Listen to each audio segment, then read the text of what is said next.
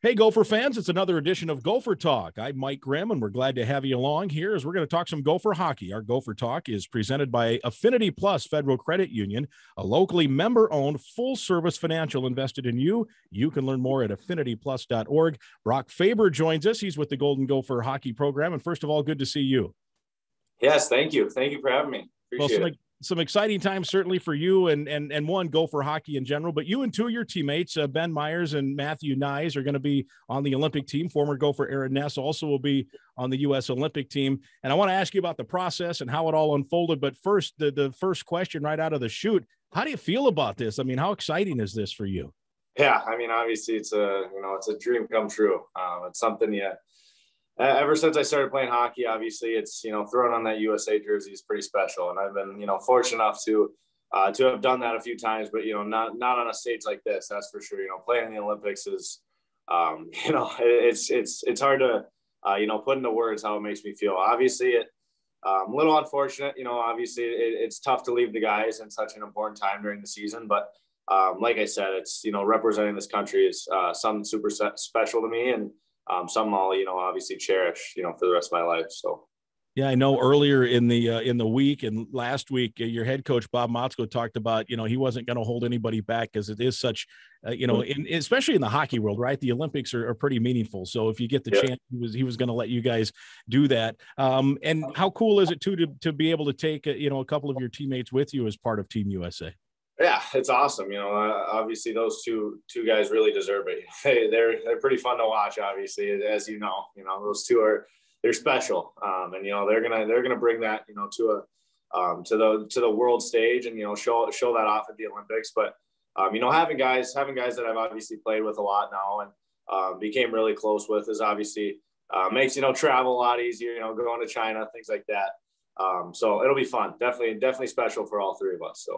So the Olympics, of course, initially were designed to have NHL players in it, and then that got kind of sidetracked. And all of a sudden, word started to trickle out, and there were some, rumblings before all this process unfolded that, hey, it might be some college guys, some minor league guys, and they're starting to talk. And at what point for you did it become like, hey, this might be happening, and kind of take us through the processes? I'm sure it wasn't just like, hey, one phone call, do you want to do it? I'm sure there was some feeling out process and all of that stuff. What was that like? Well, yeah. So I was at, World Juniors, and it was, you had heard, on Twitter, everything about how NHL guys aren't going. And obviously it was in the back of my head, but I was more focused on, World Juniors, obviously. And then when that got canceled, John Van Beesbrook, he came up to me, and Jake Sanderson, Matty Beniers brought us aside and, asked obviously how we feel about the Olympics, things like that. And, in the end asked us to go, and it was kind of it was shocking. You didn't really lots of emotions, and a pretty quick time period with the tournament getting canceled and then getting asked to go to the Olympics. So obviously first thing I did was went upstairs and called my parents and told them, and it was special, definitely a very special moment. So yeah, and obviously we mentioned the Olympics are, within hockey especially, the Olympics are, the world stage of sports. And with hockey, you're clearly too young to know about the Miracle on Ice team in terms of seeing it personally. I'm old enough to remember watching that unfold, but I'm sure you've seen the movie and maybe even talked to some former Gophers who, were part of that Miracle team. I mean, when you think about a kid like you from Minnesota, take me through that emotion of knowing, kind of the Gopher history and all of the Minnesota connections that the Olympic hockey team has had over the years. Yeah, I mean, you see all the Gopher guys on that team, obviously. Leading the way was Herb Brooks, obviously, and he's, we come here every day, and there's, Herb Brooks' picture just about everywhere in the rink. So, it's special. Obviously, watching the movie Miracle on Ice, that was always the go-to. Probably seen that over 50 times. Always just playing in the minivan. It's something that when you're a kid watching that movie, you obviously dream about doing that, but you never know how real it is, obviously, until you get asked to go, and then it's all those kind of emotions just start rushing up, and it's like I said, hard to put into words how special this is for all three of us, every guy that got asked. So we're really looking forward to it for sure.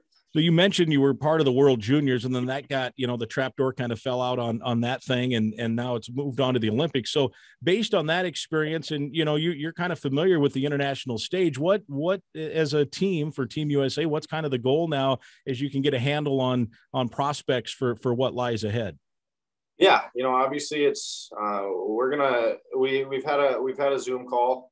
We have a few set up, and as a team, we got a fast, skilled team, and we're an in-your-face type team. That's how we're gonna have to play to be successful at this tournament. Obviously, it's it's gonna be tough. There's gonna be a lot of adversity with COVID and getting there, travel, things like that. But obviously that all flies out the window when that first puck drops. So like I said, lots of skill on this team. There's a lot of amazing players on this team. Good mix of veterans and young guys.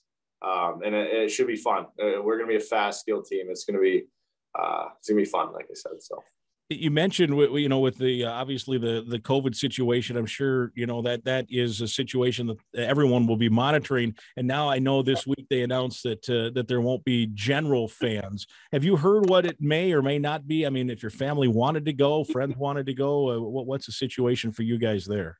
I don't think family's going. I think they have kind of a separate thing for family, but everything's kind of up in the air. It's obviously pretty quick with everything, just NHL not going, things like that, trying to find a team. There's obviously been a lot of information coming in the past 2 weeks, and then the next 2 weeks is going to be the same. So like I said, it's all kind of up in the air right now. We're focused on the Gophers right now, but when that time comes, it's we're going to be locked in. So, well, you've been a star hockey player for years on the international stage as well with the juniors and stuff before that. How many different places has hockey taken you now? And I'm guessing it's a first for you going to China. You haven't been to China to play hockey yet, have you?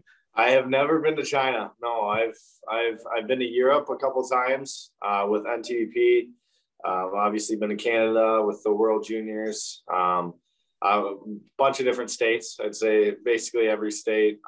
I'm pretty fortunate to be able to travel the world playing the game that I love. So I've never been to China though. So this will be a first for a lot of guys, if not everyone. So.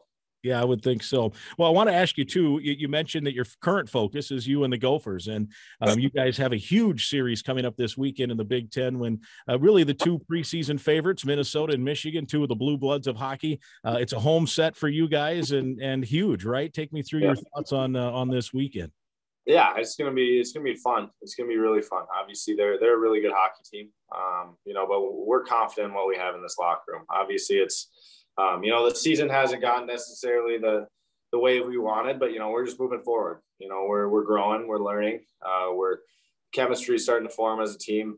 We're excited. This is obviously one that's circled on the calendar, and we're gonna be ready to go come Friday night. So, what do you see from the Wolverines? What will be a key for the Gophers in this weekend? Yeah, it's just obviously they have. As everyone knows, they got a lot of high draft picks. They got a lot of skill on their team, but we can beat them with our hard work, with our feet, with our speed. Obviously, we skill game going back and forth. It's going to be tough, especially on the big ice. But if we play our game, hard nosed, gritty, get pucks behind their D, don't overhandle pucks. We like what we got, and like I said, in that locker room, and we're confident going into it. So. How big can it be if there's a nice crowd of people wearing maroon and gold at 3M Arena at Mariucci this weekend too? I mean, that's huge. Obviously, it's having the crowd here. Obviously, it's something that every kid in this locker room dreamed of. Playing on Mariucci with a big crowd, big student section. I have a feeling it's going to be rocking, and we're excited. We're definitely looking forward to it. So. Well, good luck this weekend. Good luck as well here in a few weeks when you head to China. Hopefully it'd be great to medal, bring back a gold medal, and join that historic group of Gophers who have done that in the past. And then, you get back, there'll be no rest. It's Big Ten tournament time. Hopefully NCAA tournament time. Could be a big year for you and your teammates. Oh yeah, for sure. We're excited. It's gonna be fun. All right, very good. Congrats. Thank you very much. All right. He's Golden Gopher Brock Faber from Maple Grove. This has been Gopher Talk presented by Affinity Plus Federal Credit Union. So long, Gopher fans.